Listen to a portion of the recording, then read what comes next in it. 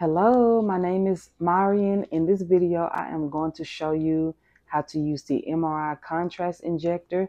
So this is the injector that I have, and it has little knobs at the bottom right here. So in order to use the contrast injector, first you need your syringes. So I will show you how these syringes look because it's different syringes for different ones. So and this for this injector. So this one is a little bit wider or bigger, so it's going to fit for the saline. And then this one is smaller, it's going to fit for the contrast. So the contrast will be for A. It has an A right here. You won't be able to see it, but it goes right here. And then the saline is for B, side B. So you have to have your supplies. You need the saline bag, and then you need your contrast. So I'm going to wipe the top of my contrast bottle with an alcohol prep pad. So just gonna get it like this. And then I am using MRI contrast deodorant.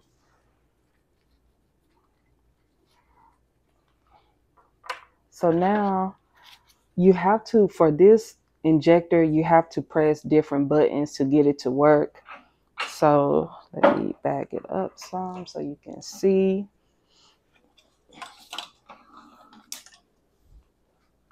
Okay. So first you have to press this green button. Well, you can first just screw it on, and then before you have to put the contrast in, you have to press the green button. So first we'll just screw it on, and then this part twists inside this part. So sometimes you have to rotate and turn it.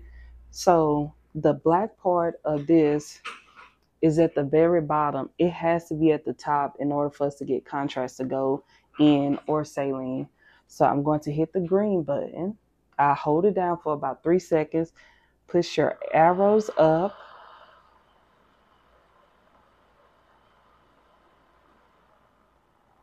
And then this one is going up a little bit slower, but I'm still holding the arrows.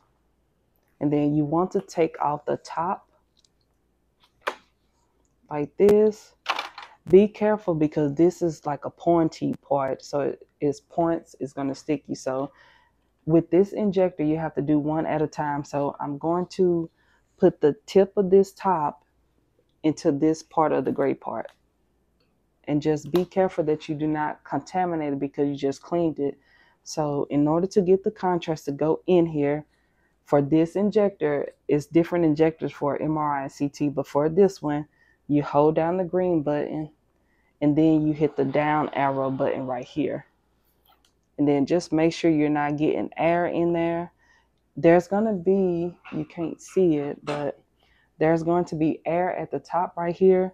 I'm going to hit the green button again and slowly inject the air out of the bottle, well, out of the syringe.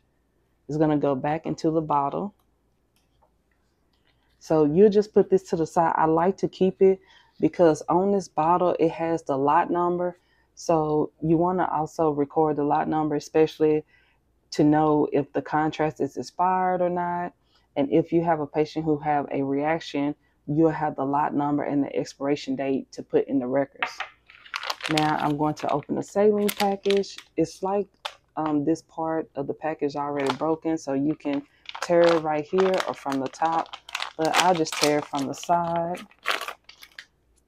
So with the saline, it's two different ones. You have the little brown looking tan top, or you have the white top. I normally take this top off. When I take this top off, it doesn't leak on me. So you put this part of the saline bag right here, and then just keep the bag up. And then I press the green button. Now I'm making it go down into the syringe. And it all depends on what bag you use. I'm using a 100 milliliter saline bag. So you twist the top off, and this part, white plastic part comes off too. Now, in order to give the patient contrast, you still have to attach this tubing. So this tubing is long. I just stretch it out like this. This part, you see how I kind of make a T? So this part of the tubing, I put it right here. So I put it like this. So this part of the tubing, you have to take out this orange part, and then you put it on. I like to put it on my contrast first. It doesn't matter as long as you put it on, but I put it on the contrast first, and then screwing it on the saline. And then sometimes it get tangled, so you just want to untangle it. Whenever it's time to make the contrast go in here, the contrast is going to, you want to push the contrast up to this part right here. And then you want to push the saline all the way through, because if you push the contrast, you're losing contrast that you need to give to the patient. So that's why I always just push the saline through. Well, everyone push the saline through. No one is pushing the contrast through. And what I mean by that, you have to prime or push air out of the syringes so that the patient does not get air in their bloodstream. And so you're pushing the saline through to push the air all the way through. So it'll come out of here. I normally have this handy because the contrast or the saline is going to come out. So I normally have something like this handy. So first, I'm going to press the green button, push some of the contrast up to this blue tip. And then now I'm going to push the saline all the way through. And I know you can't see it going in, but it's going through the tubing.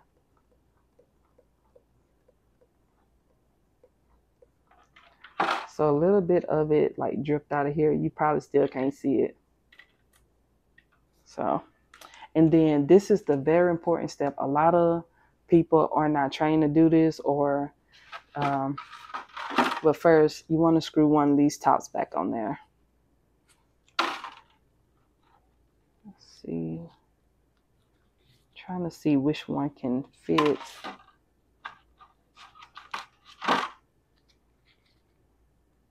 So I'm screwing this little plastic part back on here. And that's because you don't want to contaminate the part that has to hook up to the patient's IV, or they're going to get like an infection in their bloodstream. So this is the very important part. You want to push the injector down, turn it down, because it allows air to go out of the tubing.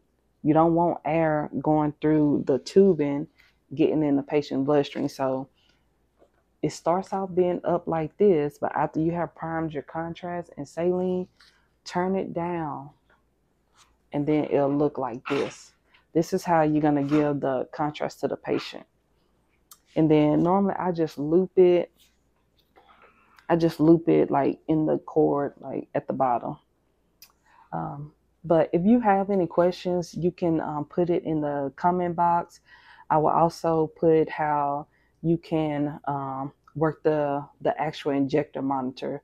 So if you hang tight, I'll show you that process as well. So give me 1 second. Okay, this is how the actual injector monitor looks for you to even give contrast to a patient. So I want this to be set as abdomen because that's what I'm going to do. So I want to hit recall, and it'll bring up all of this information for your study. So you can pick different ones, and it's already programmed to how much, how fast you want the contrast to go. You can always change it. So I'm gonna pick liver, and that's the preset. And I hit OK to get here. So you can see liver right there. And then if this is how much you want to give the patient, great. But if you want to change it, then you can change it. This is showing that this is contrast. This is the pre-selected amount of how much is in the syringe, which is 20.7. For your flush, it's saying 90 is in there. So if I want to change the flow rate, you just click in here, and then you just change your number. So The flow rate is how fast it's going into the patient's vein. So if the IV is not as great, or I don't think I can push the contrast through as fast, if it's like a smaller gauge, then you can change it. So I changed to 1.5, then you hit enter. And then let's say we're giving the patient 16 or 15 milliliters of contrast. You can change this. Then hit enter. And then KVO, if you do not know, I normally start that. So that's going to stand for keep vein open. So if it's off, the salient's not going into the patient's IV. But if it's on, the saline is going to into the patient's IV, and it's keeping the vein open. So before you even give the contrast, you have to hit arm, and it said, do you wish to confirm that you have checked for the air? Meaning push the air through the tubing like I did, and you'll hit yes. And then you see that it's blinking, it's showing that it is armed. To inject the contrast, you're gonna hit this little trigger button right here. If it flash white, that means it's ready. So if you have any questions, feel free to leave them in the comment box. Other than that, I hope you enjoyed this video. If you did, please give it a thumbs up and feel free to subscribe if you would like to. Thank you all for watching.